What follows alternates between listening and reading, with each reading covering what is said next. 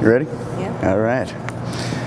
Dearly beloved, friends, witnesses, pigeons, MTA workers, and the wonderful passers-by of the great city of New York. We are gathered here today, standing in the beautiful Grand Central Terminal in Manhattan, amongst hundreds of rushing commuters to wed these two lovely human beings, Tom and Kendall. Having come from the other side of the world, of what Kendall says is the second greatest city in the world, of Melbourne, Australia, to what she calls the greatest city in the world, New York. Now, New York is an exciting place to get married. There's Broadway, there's nightclubs, there's architecture and museums. In Melbourne, I'm told, there's a thriving arts and music scene. Though Tom and Kendall's love story started way before that, in a town built on a dormant volcano, Auckland, New Zealand. I am the Minister Matt Dallow, and I am thrilled to be performing today's ceremony for these two lovebirds from down under. And before we proceed, if I may, I would love to play you two a little romantic melody that I hope you recognize.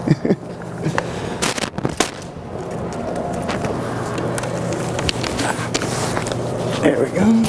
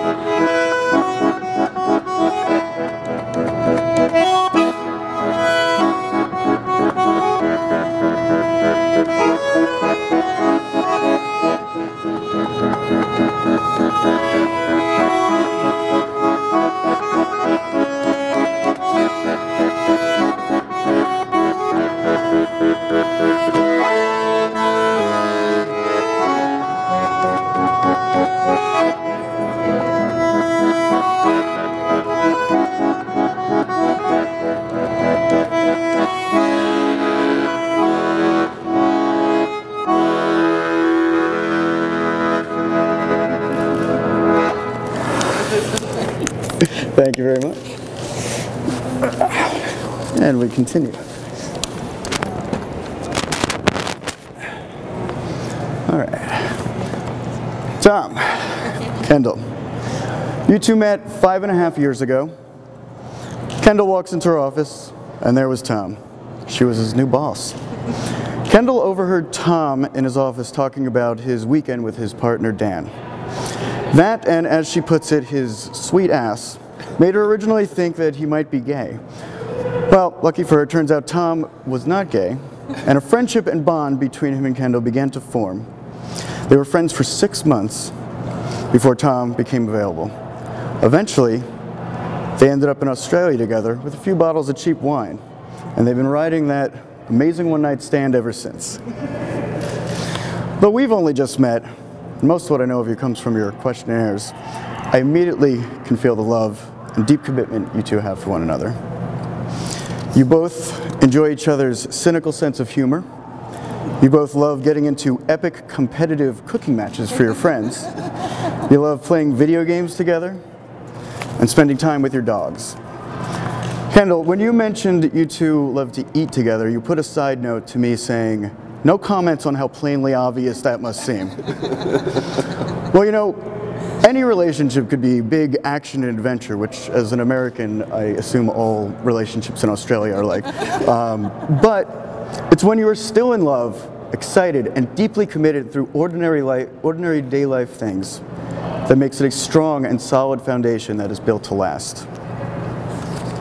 Kendall, you mentioned that you love how funny Tom is. You love how much he loves animals.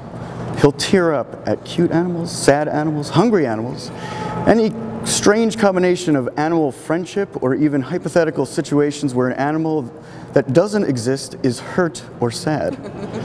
It truly must represent how much love he has to offer. Most importantly, you love how much Tom loves you and how you have never felt better than how you feel when you are being loved by him. Tom, you love how confident she is, and how she is without a doubt the strongest person in your life. She is incredibly funny and the brightest part of any of your days. She is so caring and full of love that it hurts your heart. She has given you the self-confidence to help you become the best version of yourself that you can be. Despite this confidence, you said you're not sure why she loves you, but you're positive it's definitely not the money. Maybe it's that sweet ass she mentioned earlier. Your love extends to your muddy little dogs, Ducky and Sparrow, and will one day extend to your children. And one day after that, a gaggle of animals. 10 years from now, you see yourselves raising this large family of children and animals, and maybe 50 years down the line, you know, when you're not making other old couples on cruise ships jealous by how awesome your love still is, you'll have a nice block of land on the Bay of Plenty where perhaps your children's children and maybe even all of your animals' children will be together and enjoy each other forever. I now have a lovely list of gentle reminders that should goad the two of you towards your future wedded bliss. Happiness in marriage is not something that just happens. A good marriage must be created. In marriage, the little things are the big things. It is never being too old to hold hands. It is remembering to say, I love you, at least once a day. It is never going to sleep angry. It is standing together and facing the world. It's speaking words of appreciation and demonstrating gratitude in thoughtful ways. It is having the capacity to forgive and to forget. It is giving each other an atmosphere in which each can grow. It's a common search for the good and the beautiful. It's not only marrying the right person, it's being the right partner. And most importantly, like it says in your song, love is the coal that makes this train roll. And now the rings. Tom, will you please take Kendall's hand, place the wedding ring on her finger while repeating after me.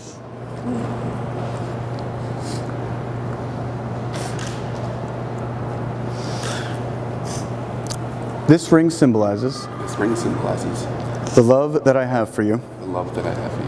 As I place it on your finger, I give you all that I am, and ever hope to be. Kendall, will you please take Tom's hand and place the wedding ring on his finger while repeating after me.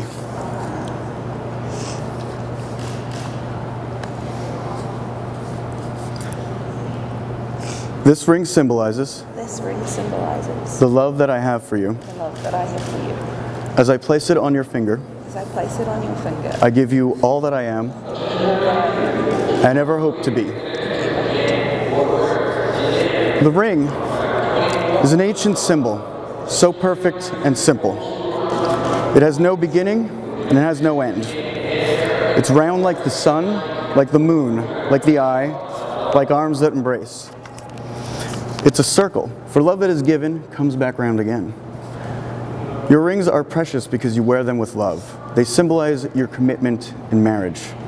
They remind you of who you are, where you've been, and where you're going.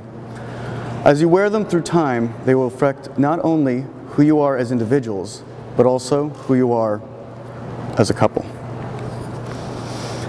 Tom, do you take Kendall to be your lawfully wedded wife, to have and to hold, from this day forward, in sickness and in health, for richer, for poorer, here in New York City, back home in Australia, or anywhere else your lives and loves may take you until the end of your days?